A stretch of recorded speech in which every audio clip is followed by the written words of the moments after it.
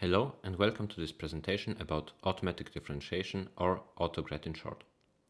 Autograd is the backbone of any machine learning system, but you can apply it whenever you need gradients for many variables. This video is based on a talk at TU Wien from some time ago, and it is my first YouTube video, so please bear with me. So, let's go to the overview. We will go only very briefly into deep neural networks, mainly to set the scene for us. Then we will focus on automatic differentiation and how it works, and finally I will show a short Python demo. I've also implemented a C++ neural network that I will link in the description. Right, neural networks. Basically, neural networks are functions with learnable parameters. They try to map the input to the output as closely as possible, and they do this by trying to learn these parameters to fit a certain target. For simplicity, our input, output, and target will be just vectors. Here you can see a neuron. A neuron consists of some weights which are multiplied by the input and then summed up. Then you add a bias and you apply the transfer function. This part you can write as a dot product of the weight vector times the input vector, plus the bias and the transfer function. The transfer function, there are several options for that, but we will go not into the details. There is a lot of information in the internet on that. So here you can see a fully connected neural network. You see the weights in here. We can write them in as a matrix, which multiplies the input vector. We then add the bias vector, and we apply the transfer function pointwise. Since we have several layers, we have to do this several times. So here you can see the same network, but I've put the variables into the signature of the net function. We want to change these weights and biases in a way so that the input optimally maps to the target. We do this optimization by minimizing a cost function using gradient descent. And I will go first into the gradient descent, which you probably know from some math lectures. So basically, we try to find the minimum of a function. Here, this f represents my cost function. If we are on the left side, we look at the gradient, so we look at the derivative and we go to the right, or if we are here, we would go to the left. One drawback of this is that if you use this method, you will only find a local minimum, or you might not find the global minimum in here, depending on the shape of this function. This is a typical problem for machine learning, and again, there is a lot of material on the internet on how to avoid or make it better, and I will not go into that. So what about the cost function? Here we see a simple example of a cost function. This is the mean square error. You see we have the output of the network here, we subtract the target, we take the power and we take the mean. This is only one possibility for a loss function. Depending on whether you have classification or something else, your loss function will change. But again, we will not go into this because we focus on autograd. So right, we have the cost function which depends on these parameters, and we want to optimize these parameters using gradient descent. So we need a gradient. Several differentiation methods. We have symbolic, which is basically what you get out of Mathematica, but you would get a separate expression for every scalar in this matrix. And every scalar in all of these matrices. So this is not very efficient. You could go numeric, which is evaluating this cost function for x and for x plus a small delta, and then compute the difference, and this gives you an estimate for the gradient at position x. But to do this, we would have to evaluate the network at least 2 times, and this is also expensive. So what we do is using autograd, which we will explain in the next slides. And I will explain autograd using this simple function. We also have a starting point, which is x equals 1 and y equals 2. In a way, x and y represent our weights and biases, and we want to compute the gradient for these two so that we can later use it for gradient descent. First, we want to evaluate this function. Obviously, you could do it in your head, but We are not in your head, we are in a computer. And if you want to evaluate this thing in a computer, you have to build a tree. If you're using Python or C++, the Python interpreter or the C++ compiler will build this tree for you. And the evaluation will go from the bottom to the top. So we have here a equals 3, which is x plus y, and we have a b, which is y plus 3, and we have the product and we have the result. Easy, right? What about computing the gradients for x and for y? You see, for every node, computing the gradient is relatively simple. We have the output of f over here, and the gradient with respect to a is just b. The gradient for b with respect to b is just a, and we can compute the gradient locally for every node easily. And this is what we will use to compute the gradients for the leaves. And if we want to compute the gradient for x, we will have to multiply from top to bottom. You see the gradient for df over df, this is 1 obviously. And while we descend, while we go backwards in our computation, we have to multiply all of the gradients. This is the chain rule. But what about y? We have 2 paths to y. And again, when we go from top to bottom, we have to multiply every gradient. And once we are at the leaf, we sum all those gradients up. And so we do this calculation. We can compute the local gradient in here. Actually, it's in here. So that's the f over the a, which is b, which equals 5. And you see, we have cached this from the forward pass. So we don't have to recalculate the b, which is also a advantage compared to the symbolic evaluation. And in here, the derivative of plus is simply 1. So we go from top, we have 1 times 5 times 1, so the gradient in x is 5. While in here, it's again 1 times 5 times 1 plus 1 times 3 times 1. I've written it here, and this is 8. We want to check this using simple math, and we calculate everything, and yes, we arrive at the same results. So, hooray, we have found the correct gradient. But now I want to give you some intuition why we sum up in y. The multiplication of the gradients during the backward pass is the chain rule. That is intuitive. But what about the summation? I'll try to give you some intuition here. However, this is not strictly mathematical. Imagine f would depend on a y left and a y right. We have the gradients using the chain rule for both y left and y right. But now, when we walk into the direction of y left, y right is changed at the same time. We take one step on y left, adding something to the value of the gradient, and at the same time, y right is also moved, also adding something as well. So we see we have to add the gradients of y left and y right to get the overall gradient for y. That's at least the way I imagine it. All this tree building and walking and adding, that must be a lot of complex code. Well, no, it's surprisingly easy. I've managed to implement all that in just 140 lines of Python code. Here is what we want to achieve. We have several variables which will collect the gradients, and we form an expression f.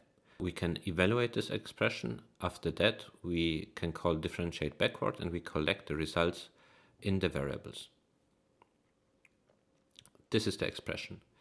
It is basically a node in this tree. We have the two children, A and B. We store the operation and we store the results. This is the caching. It is built using the using operator overloading of Python, which simply calls the constructor. Evaluation forward first checks whether something is in the cache. If not, then it evaluates the left and right children, and it stores the result in the cache, and it returns the result. By recursion, We first compute the bottom part of the tree and then we walk up. Finally, there is a reset function, and we will come to the differentiate backward function later. But let's first look at those operators. Evaluate forward is pretty straightforward. It just computes the result. Then we have two functions, which is differentiate with respect to A and differentiate with respect to B. In the case of the sum, it's simply 1 and 1. In case of the product, it's simply the other variable. And we call evaluate forward here, but this will just return the cached value. Let's look now at differentiate backward, which goes from top to bottom, again recursively. We start with df over df, which is the factor of 1. Then we descend into the left and into the right node. We multiply the factor, which is the chain rule, times the derivative with respect to a, because this is descending into the a node, and we give the parameters. So this will recurse from top to bottom. Along the way, it applies the chain rule, which you can see here. What is left is the variable. This is also the terminal of the recursion. You see, in differentiate backward, we simply add up the derivatives. In evaluate forward, we simply return the value of the variable. And then we have a function to return the derivative, right? That's it. And here are the kind of expressions that can be evaluated this way. I won't show the results. If you don't trust me that it works, check it yourself. I've only added some more operators in the log function, but you can go further if you want. Here you can see the whole code. And if you want to take a closer look, it is on GitHub. Okay, now we have seen the Python implementation and we can go to something more complex, C++. Well, not exactly. I will not throw pages of C++ code at you, but we will look a bit more into the details of matrix multiplication. This we have seen before. You have the transfer function phi, you have the weight matrices, and you have the bias vectors. This whole network is formulated as a mathematical expression, and therefore we can throw autograd at it.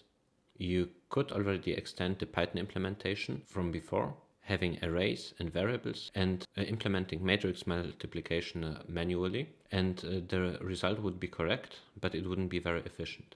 You see, because in matrix multiplications you have many additions and multiplication, and the tree would grow very large.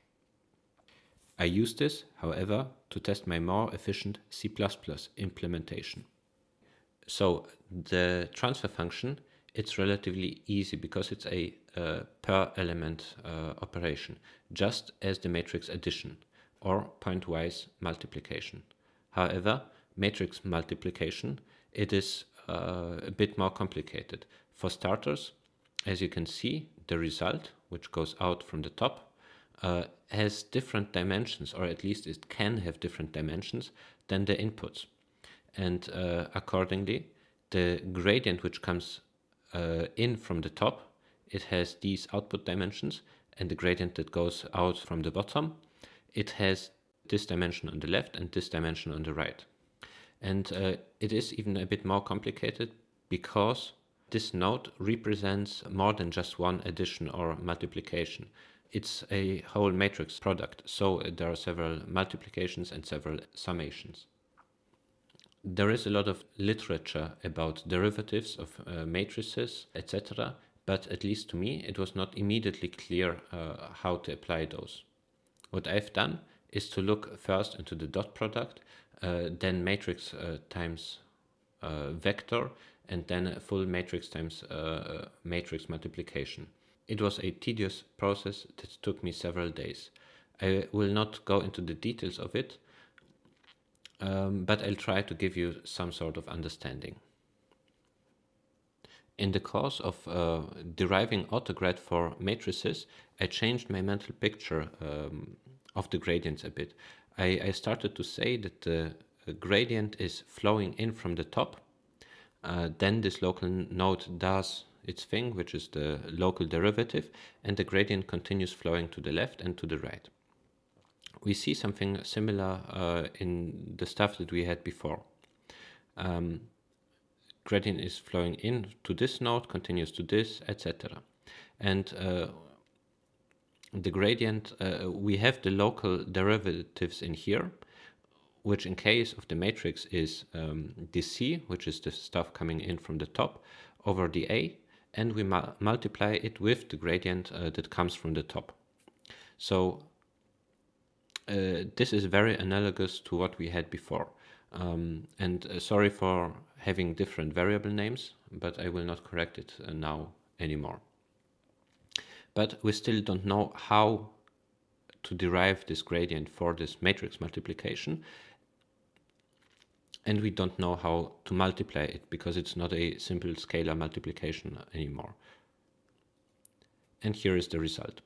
We have the gradient for, from the top, and dc over dA is B transposed. This is a nice symmetry. This is the gradient with respect to A, so it's B. And the gradient with respect to B is A. Again, A transposed.